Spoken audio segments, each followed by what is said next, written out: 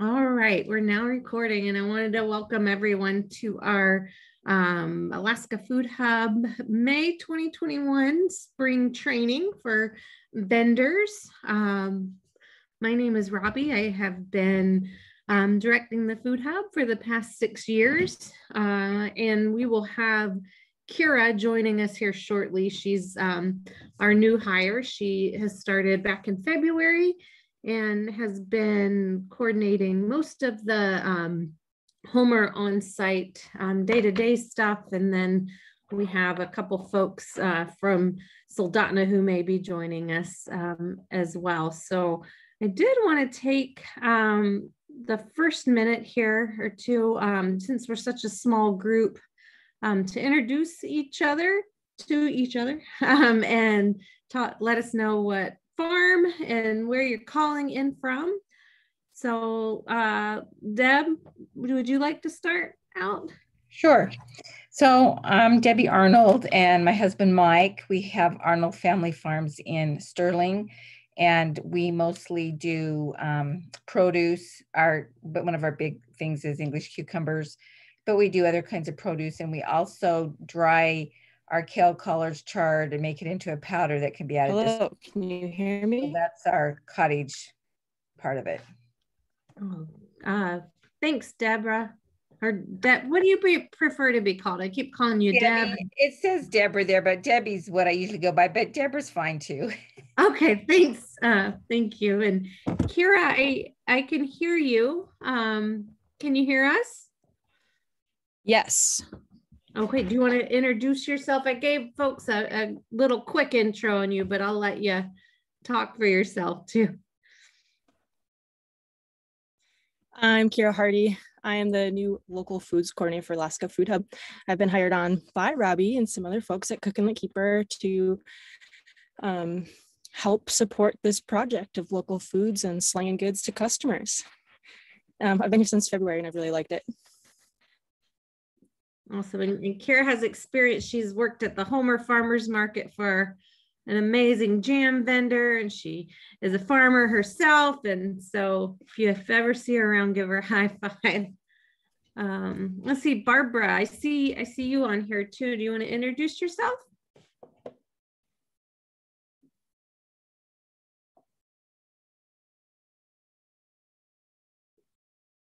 Okay, how about Christine? Wait. Oh, there you go, Barbara. You just got off mute. Okay, am I off mute now? Yes, ma'am. Okay, so I'm Barbara and I have Anchorage Urban Farm in the east side of Anchorage. And my farm specializes in chicken eggs. So I raise chickens. And a lot of my income and work and passion has to do with raising honeybees. And right now I'm in the process of trying to put together a pollinator-friendly part of my yard so as to be, helpful to my honeybees, but also butterflies and every other pollinator that might be interested. And then lastly, I've raised bed gardens. So it's my pleasure to grow as many as I can. And for the most part, they end up at the food bank in Anchorage or other charities like that. And I say that because last year I was unable to participate in any farmers markets. So that's where my produce went, and I was pleased to be able to donate it there. So this year I'd like to continue with my honeybees, my chickens, and my vegetable raising. That's awesome. Thanks for being here, Barbara. And I think we lost a couple people. It may be a tough internet night for everybody. So I am going to go ahead and get rolling, and Kira's going to help me watch the chat just in case folks have questions, and I will talk on and on forever unless Kira stops me. So and just so everyone remembers that this is recorded. Thank you. All right, so let's stop my video and share my screen. It's always the fun part of getting rolling. Let's see. Screen. All right. Is everyone able to see that now?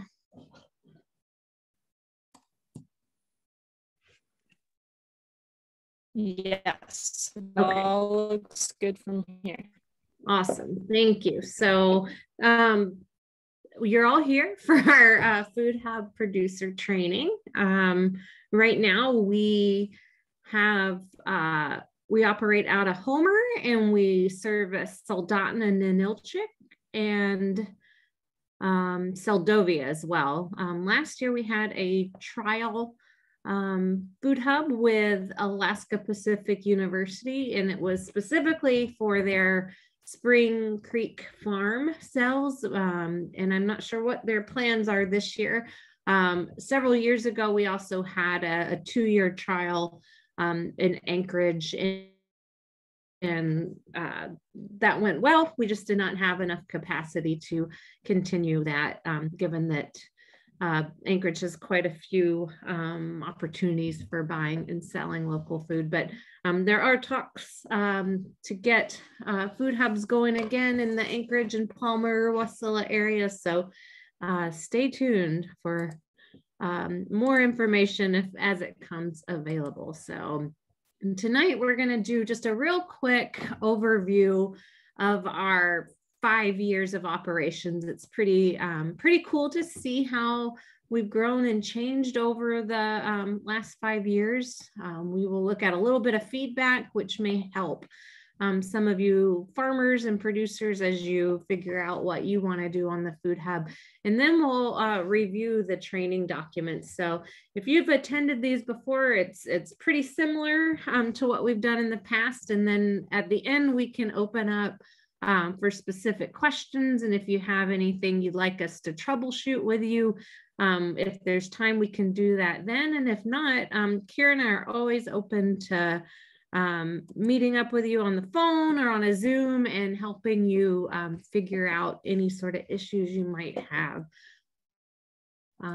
So just a reminder or new information for those who haven't been here before.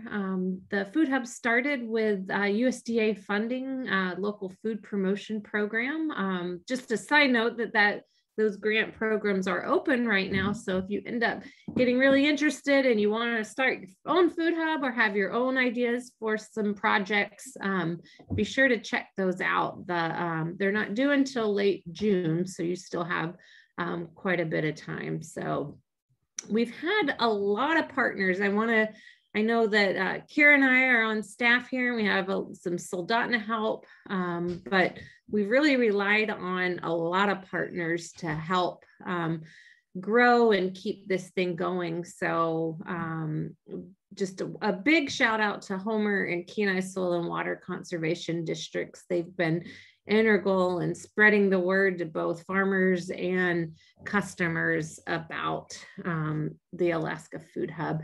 And also a big shout out to Smoky Bay Air and Seldovia Village Tribe. They've been integral partners on our getting our fresh food over to Seldovia. Most of our users are individual buyers and then very small businesses. So like bed and breakfasts or caterers, that kind of a thing. And then most of our producers are farmers. We have a handful of fishermen or value-added fishing products. Our cottage food products have grown quite a bit since we received a variance from the DEC. We're actually the very first online business to be able to sell cottage foods legally in the state.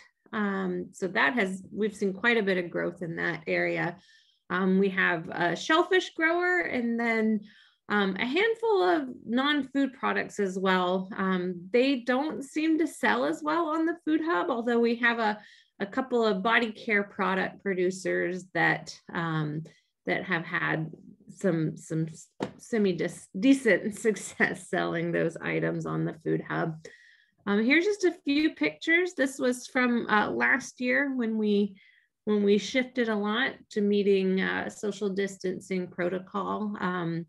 it was actually a really amazing year because we saw quite a bit of growth. I think the pandemic really helped highlight for people awareness around where their food comes from, but also rallying around our producers as they saw lost sales from restaurants, closures, events ending, those kinds of things. So we'll get into more of that growth information here in just a little bit. I did want to make sure everyone knew where our website was, alaskafoodhub.org.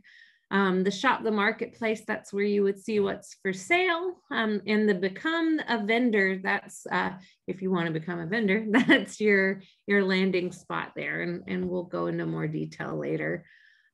These are our operation days for the year. Again, I'm not really sure what's happening for Anchorage, if APU is going to do that trial again or not, but we are planning to run Homer until right before Christmas. We opened up the earliest ever this year in February, mainly because we got a lot more vendors that had shelf-stable products. So, we're focused on farm and local food products, but, we had vendors like Two Sisters and K-Bay Coffee, and a lot of the chocolate and seaweed products that were shelf stable that allowed us to be open that early, and also our cottage food producers. In Ninilchik and Soldotna will go through mid-October. This is mainly because our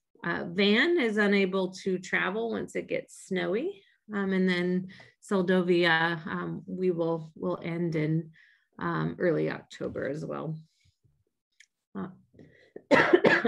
Oh, Debbie, I see your Arnold Family Farm on here. So we did update this page. This is what we call our online farmers market looks like. So each of these photos here, you can see Arnold Family Farm. That kind of represents a virtual farmers market booth. And then when you click on it, like the image at the bottom, you get a couple more pictures and you get details about the business, their farming practices, really anything that you want to put in there. But there's also contact information, which is really important for our especially for our cottage food tracking, but also if folks have specific questions about any products. This is what our ordering platform looks like. You can search by product, you can search by producer. Each of these you can click on and get more information about if the farmer has provided more information. So I've seen, if someone clicks on the rhubarb, there may be a great rhubarb recipe. And then this drop down, it shows you all the different quantities, weights, whatever, however the producers organize that, what the price is. And then, of course, the farmer is listed there as well. So after someone orders, they receive an order confirmation.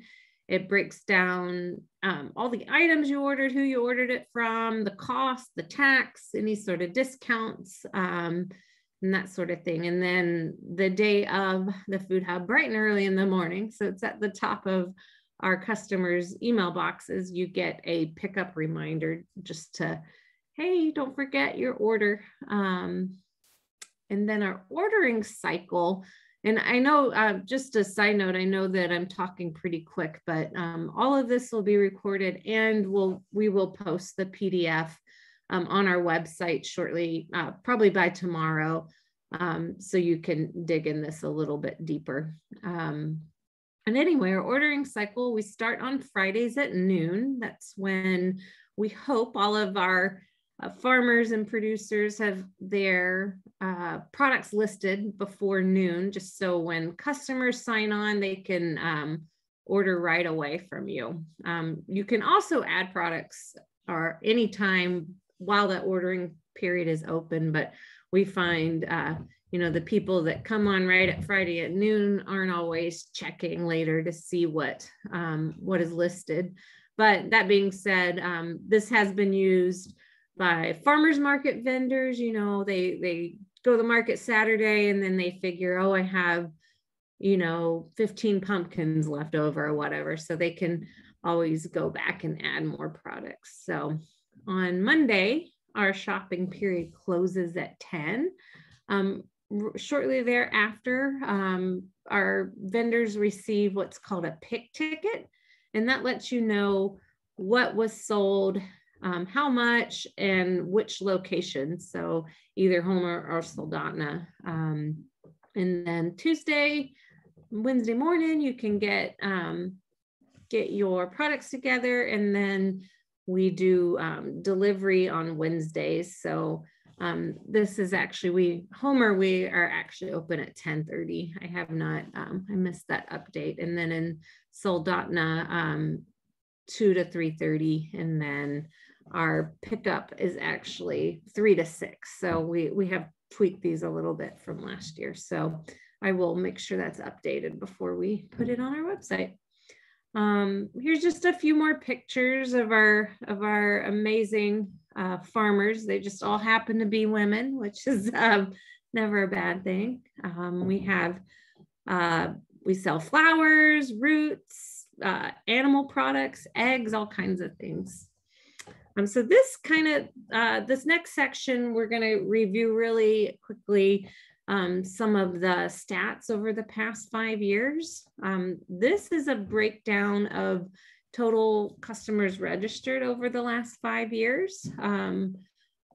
Just over half of the folks are in Homer, then followed by Soldotna, which is about 30%, and then our smaller areas. That Anchorage is based off of the trial and then that we had last year, and then the other pilot we did a few years back. This shows our vendor participation. Last year we had the most vendors we ever had, total and in both of our locations.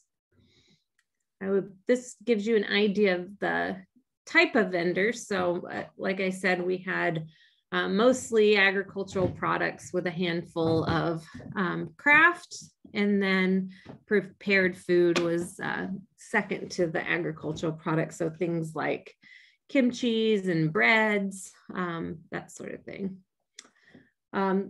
This shows our sales by product type.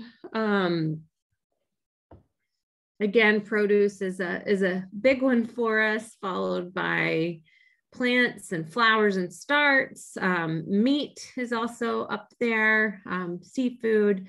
And then I did the same thing for our 2020 sales. And I'm gonna show you a side-by-side comparison, but last year we really got a lot more diverse in the products that we sell. There were more quantities, more types of things. So here's our side-by-side. You can see produce shrank a little, the flowers grew, we have added beverages, that sort of thing. And then our sales by location,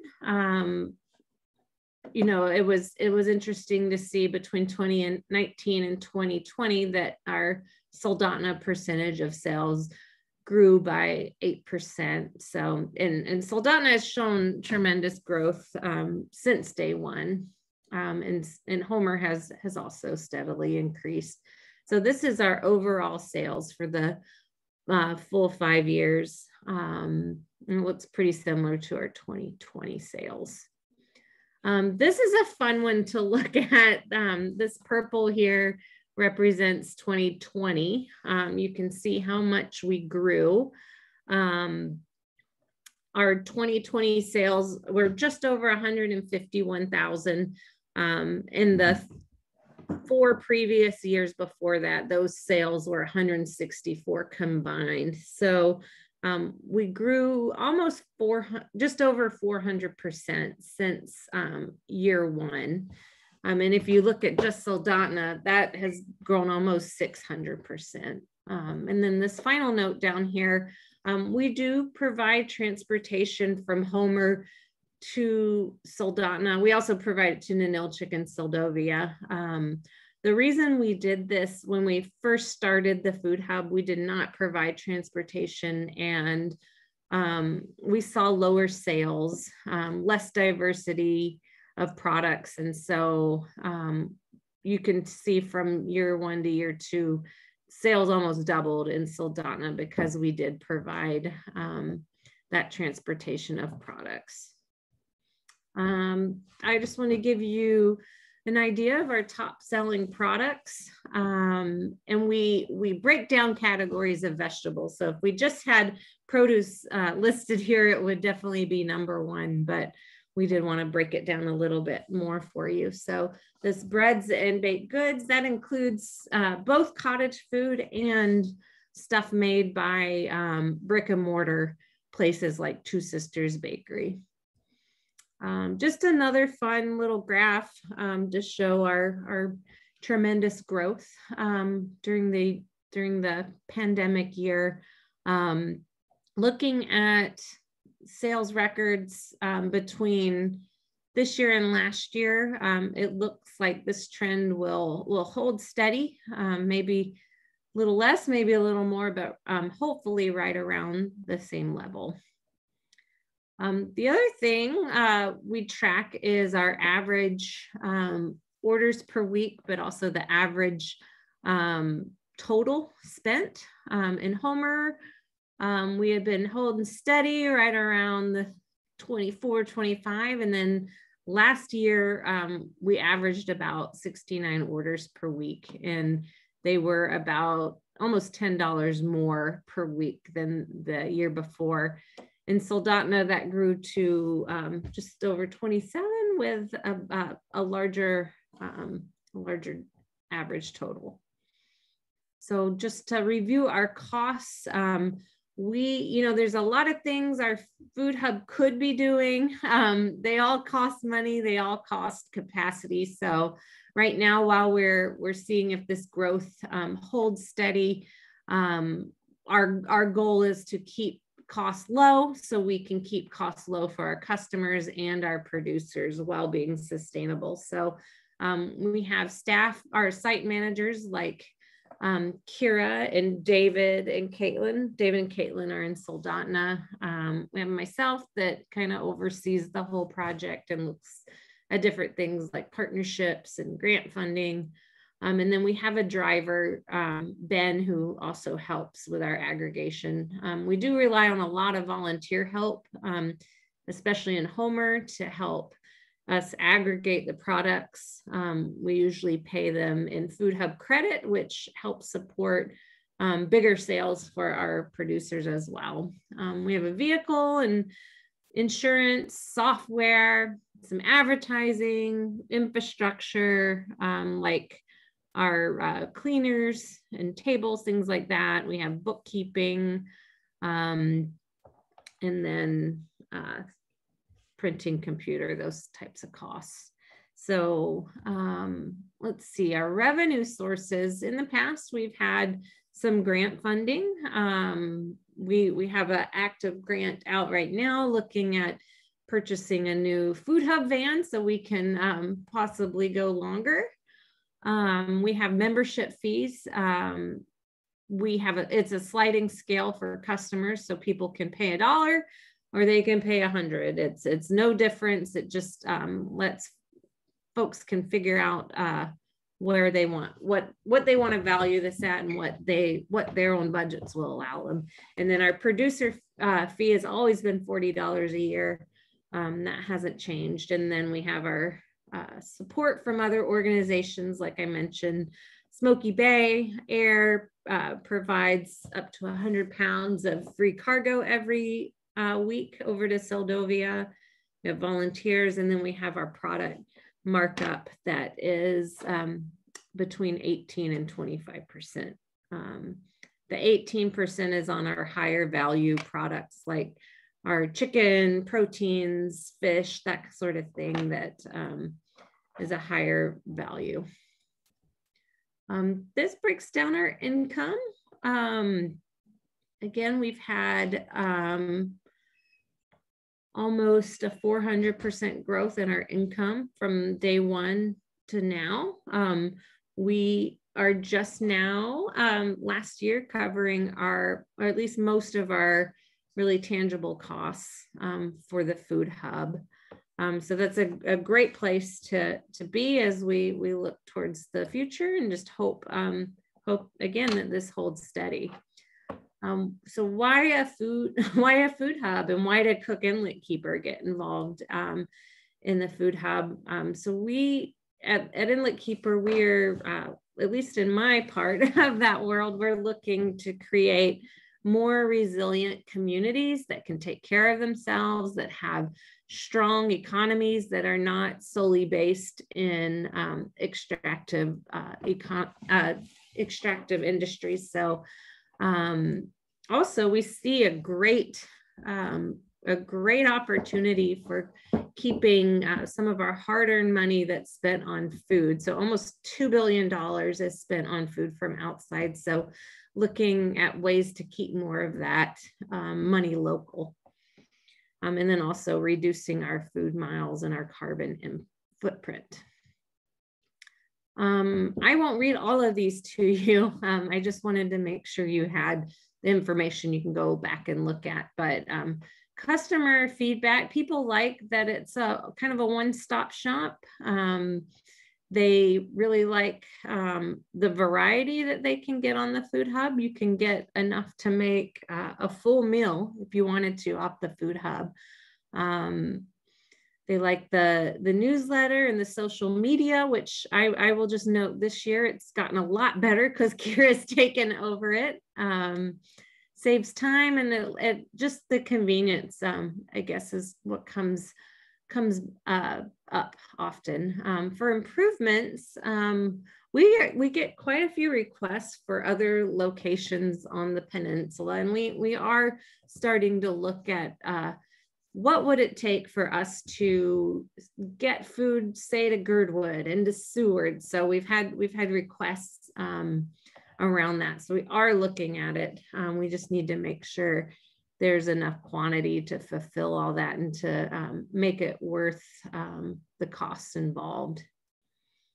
So our benefits these are benefits to our producers. The hub covers all the credit card fees, and we do collect sales tax and remit that to the borough. There's lots of tracking and reporting. All the sales are guaranteed. The software is straightforward. Once you get the hang of it, there's definitely some learning curves. And then we provide different educational opportunities and transportation between some of our locations. So our vendor feedback, so we get this feedback. We do both customer and vendor surveys every year, and we look at very similar data points every year. That's how we can track our growth and see areas of improvement.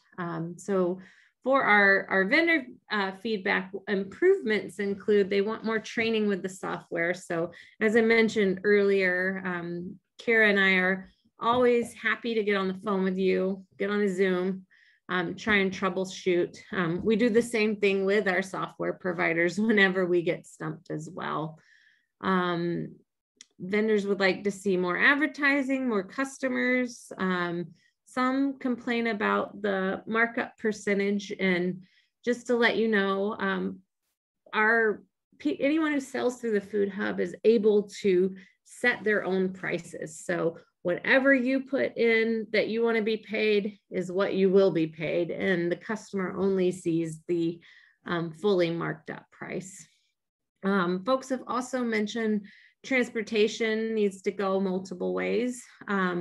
We are dealing with limited capacity right now. In order to go both ways, we would need a second van and a second employee. So we just are not at that level yet. Like I mentioned, we were just now able to cover our own costs, but stay tuned in the future. If we are able to add Girdwood and Seward, we would definitely be adding that transportation piece for our Soldotna producers as well. So what works, most are satisfied with the support. They get to spend more time at the farm, and sales have been growing, and our drop-off days were more streamlined last year. So we did work really hard on trying to get folks in and out of the door as quickly as possible, to reduce any possible COVID situations. So yeah, it was nice that people noticed that things were running a little bit faster. These are highlights. Like I said, 2020 was a stellar year for local food in general, but especially for our food hub. We had tremendous growth. We had a 33% growth in customer signups. We made almost 100% more in memberships paid. And I think that's mainly because we had more customers. We had the most vendors ever, most product categories. It was our longest seasons, both in Homer and Soldotna. We had great volunteers. And then we streamlined everything to be online. So all of our vendor membership payments, applications, trainings, everything was online. But overall, for our 5 years, we've seen increase in sales every year. We got our cottage food variants through both the DEC, and when we were having our trial a couple of years ago in Anchorage, we got the same variants through the Muni. We had farmers, at least in Homer, we cross-promoted with the farmers market to give folks there that did not want to shop. Either they couldn't wear masks, they didn't want to be in the crowd, they don't like the crowd, whatever reason it was, we were able to work with them to push customers towards the food hub as an alternative. And then our transportation has increased sales for Homer producers, and then also has provided that consistent base for our Soldotna producers to grow off as well. And yeah, we've gotten lots of folks around the state, as well as a couple in Canada that have reached out to us, and we've been helping provide our story to them as they think about building out their own food hubs. So I'm gonna see if there's any questions before I move on. We'll get into the vendor training now. Let's see. I just have a comment mostly. Yeah, I'd like to add was that, as our population is growing and we have new farmers coming into the scene, I think that this service, like the food hub, is such a unique opportunity to be built into farmers' business plans, and that it's a growing thing. So something to be recognized and planned for. Thanks, Kara. That's a really, really great addition. And it's great to include in your business plan, but also the food hub is really great for smaller farmers or hobby farmers or as well. We have all kinds of farmers on our food hub, from, someone farming 9 acres to someone with just an extra high tunnel or a really great bumper crop of zucchini or tomatoes. So you can really use the food hub in a variety of ways. So we're going to move into our vendor training. So we'll talk about how to get signed up, how to use the website, where to find the training videos within our software. We found out pretty quickly that, we could look at these videos, go over them with you, but unless you are watching them and trying to do what the video is teaching you to do, it really just doesn't stick until you have that hands-on trial and error. So I'll show you where those videos are, and then we can always come back and do some specific tweaking with you on anything you have questions on. So I'm going to jump into our vendor training. Let's see if I can get my computer. There we go. Just wanted to post these days again. They are posted on our website and our marketplace. And you know, we may end up adding Anchorage if APU comes back for their trial, or if anyone else approaches us about a trial. So on our website, alaskafoodhub.org, at the top you'll see a section called Become a Vendor, and then the drop down shows you vendor checklist or producer checklist. So that's the main place you're going to find all this. So one of the first steps is filling out the application. It's a Google form. You'll get sent a copy of whatever you put in, and that's how we'll get started. So yeah, I guess the first step is really just looking at the policy and an agreement manual, just to make sure that we're all on the same page about drop off, if there's problems with your products, all that kind of stuff. It's about maybe a 15-page, pretty light reading. And then if you're down, if you agree with everything, you feel like the Food Hub's a good fit, then you can move on to the application. The third step, so if you have products that require certain food safety handling, well, all of the food requires safe handling, so it's up to you to know those requirements. And then also, while you're doing the application, you can pay your membership fee. And so your memberships are good for a calendar year, which is unlike our customer memberships, which are good for a full year from the time you sign up. So the other parts, you're going to need to get the Food Hub any permitting. So if you are selling cottage food, you'll need a food workers card. If you are selling oysters, you need other permitting. Insurance is required on any food product that requires DEC permitting. So our oyster vendor has liability insurance as well. We have a new salmon cake vendor that's coming on, and they have product liability insurance.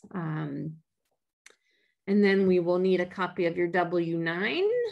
We cannot pay you until we get a W-9 from you. Yeah, and just a little reminder, folks are paid out monthly, and we will make out your check to whatever you put on your W-9 form, and that's where we will mail it to. The last thing we need is 2 photos that we can use for your profile.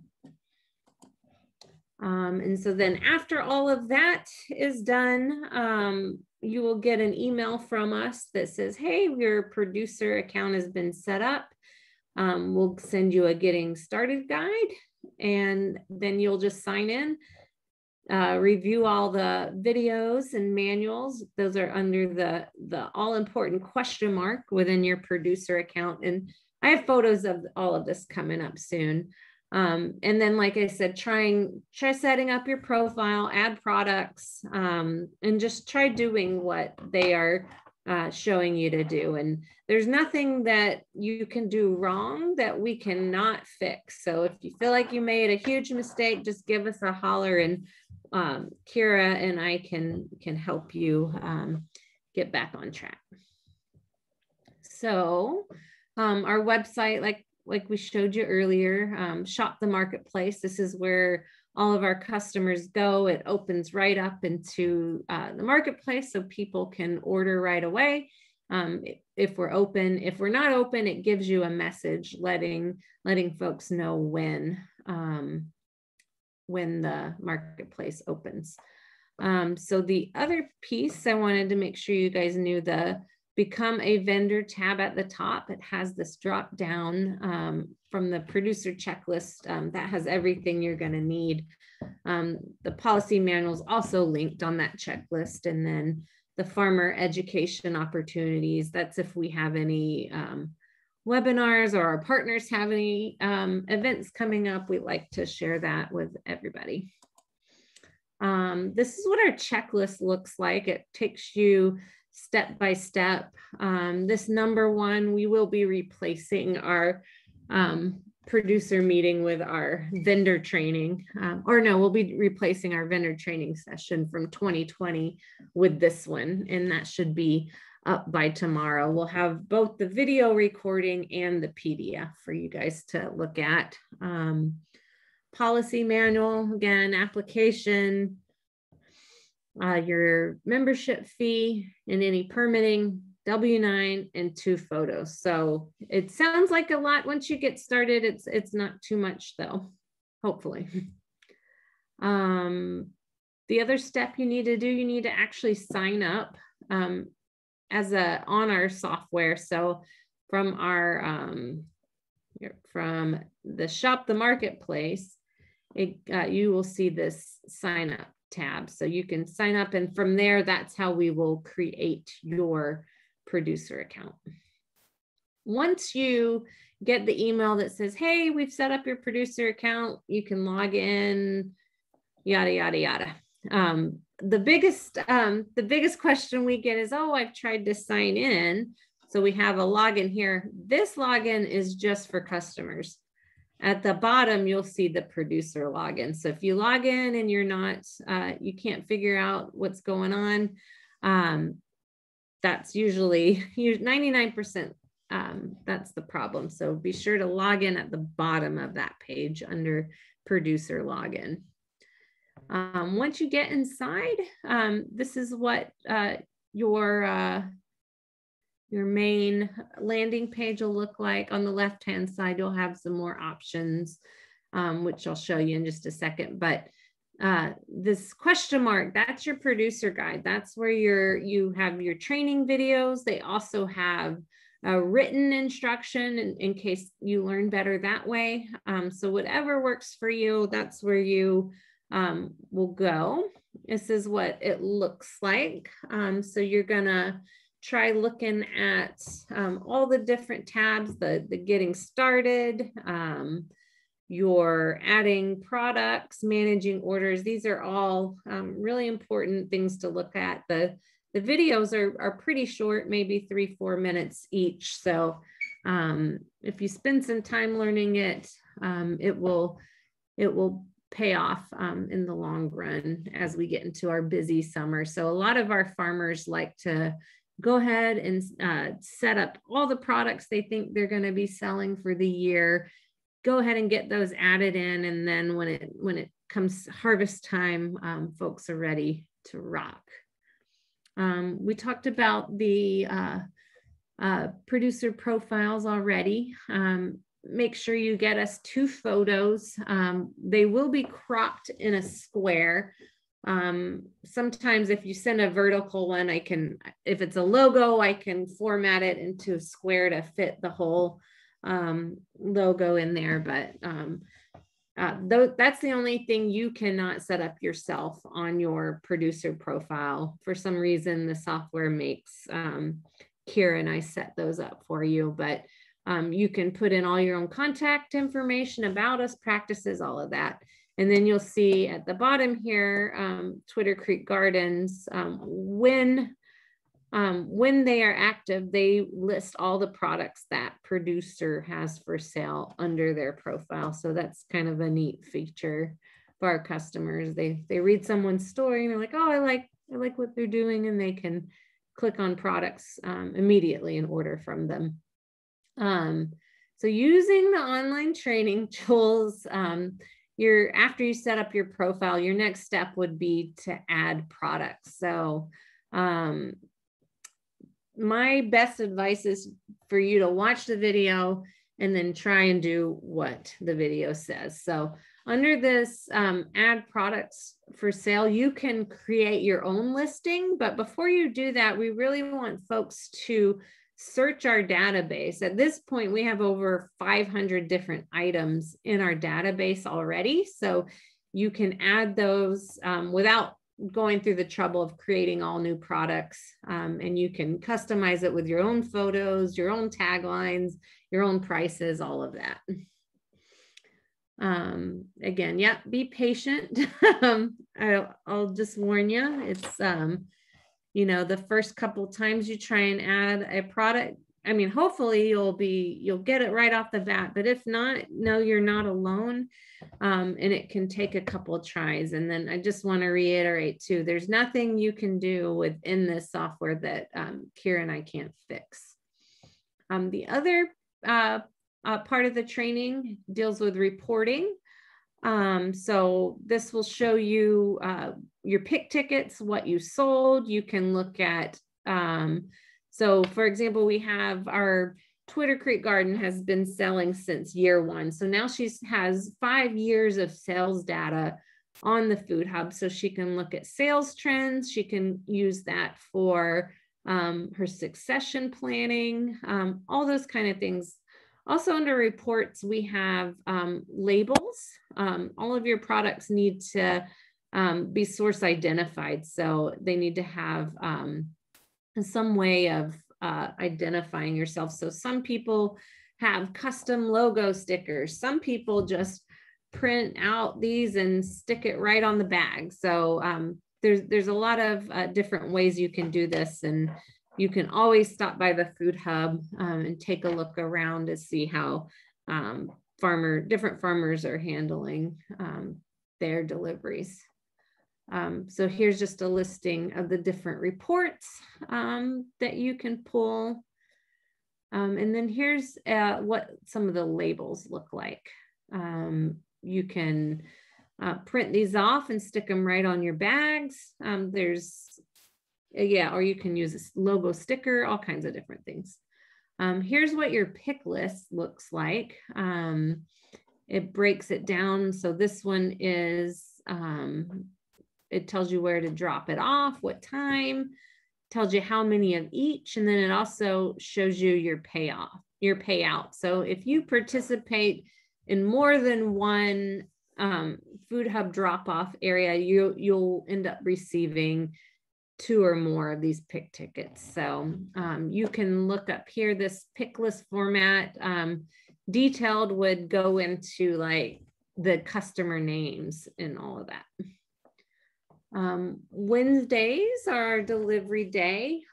So when you come into the Food Hub, our site managers will have all of our invoices laid out alphabetically with a container. So usually a paper bag, plastic bag, compostable bag, I'm sorry, with each. So when you come in, you'll bring your products, and then the site managers will aggregate it all into the individual orders.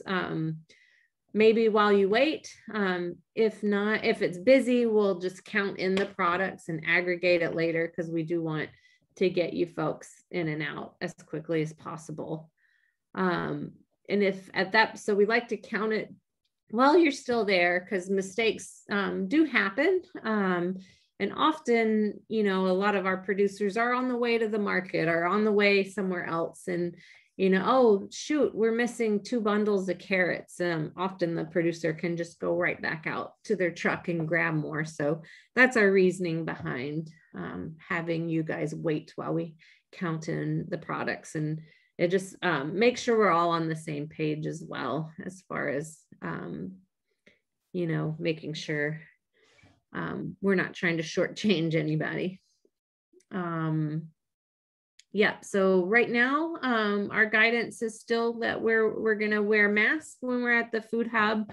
We will let you know when that changes. It seems like, you know, our everything is changing weekly. So as we update those policies, we'll let you know.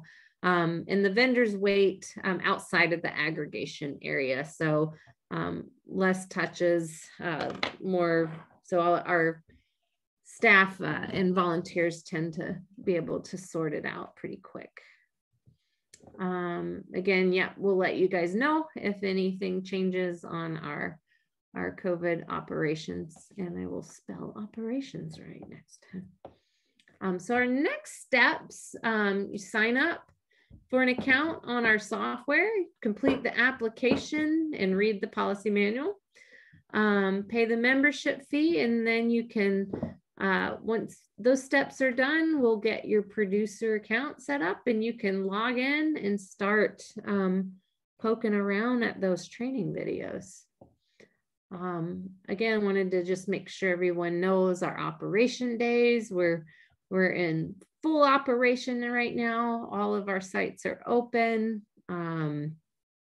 We had an amazing food hub day yesterday. I think it was the most green we've seen all year. Turnips are showing up, radishes, arugula, flowers. So everything is in high gear right now. And I am going to stop sharing my screen and we can take questions or just chat about whatever.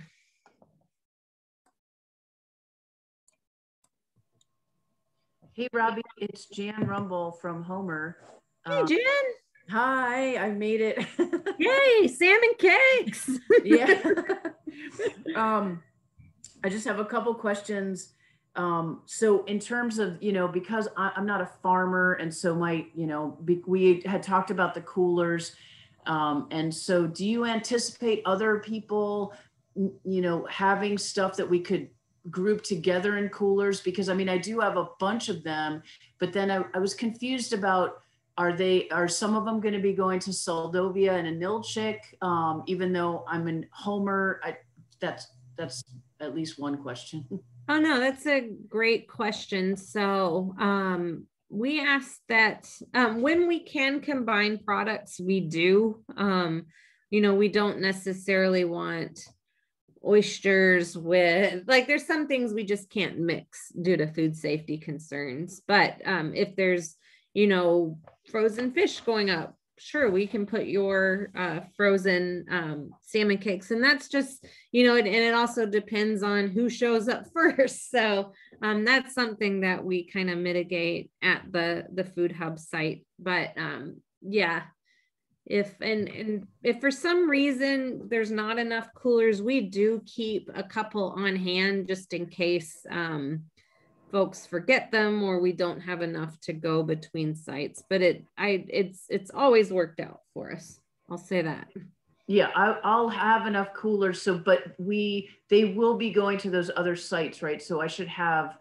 I have no idea. I am a biologist, so this is my first attempt at, but I have, obviously for everybody else, I do have all my permits and stuff like that. And, I've been making salmon cakes for like 25 to 30 years. So this is my attempt to share my cakes with the world, but, they are vacuum sealed and they are, so they could be put with other things. They do have a paper label on the top that's just on the top part of it, which lists all the DEC requirements, like the permit number and how much it weighs, and the lot number and when it was put in the package and all that stuff, and what's in it, because that's required too. So it's pretty beefy. I'm wondering that label that's enough. I would hope that that's enough for you guys, because absolutely, yes, good, because it's very explicit because of DEC requirements. Yeah, that sounds great. And yeah, I know, so we have small orders that go over to Seldovia and Anilchik, and often like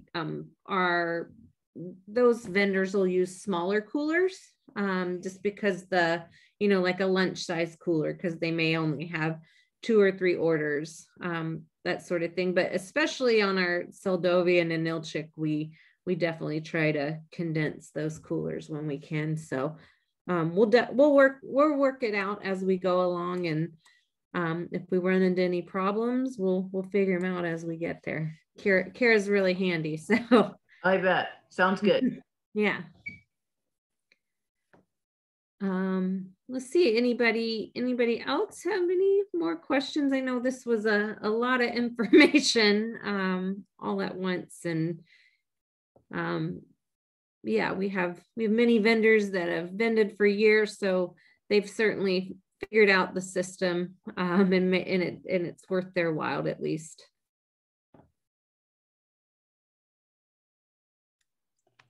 I'll just say thanks for your help when I mess up. Now, like I said, there's nothing y'all can do that Kira and I can't fix.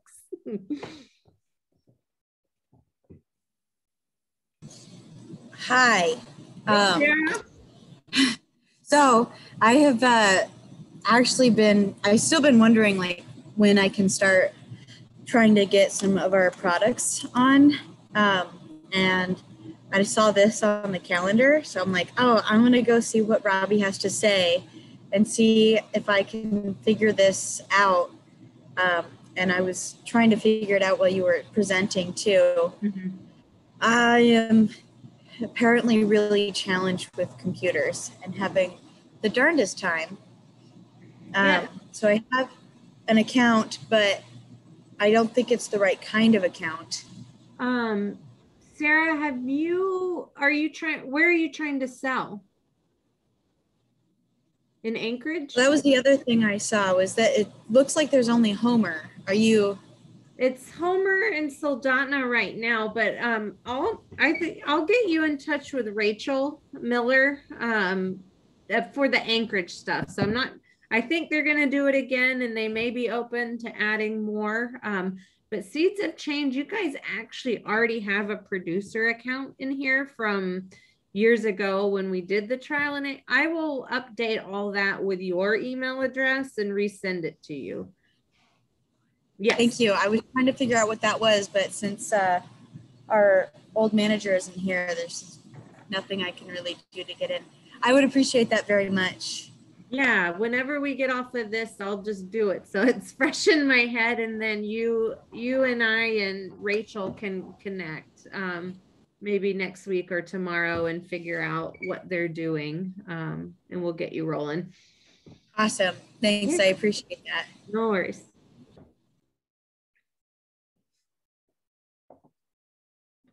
Let's see, Monica, did you have any questions for us? Hey, Robbie. Yeah, Hi. thanks for this. I just tuned in. I'm actually driving, so I'm just like listening. But I was curious how like tender salad greens do with the transportation and everything. Like if there's anything that farmers are doing to keep that stuff from wilting, or if it just holds pretty well for just a couple hours that it's transporting. Yeah, we've had very, surprisingly, we've had very few complaints about wilty vegetables. We try and set up our orders in the less sunny part of the room to keep that down.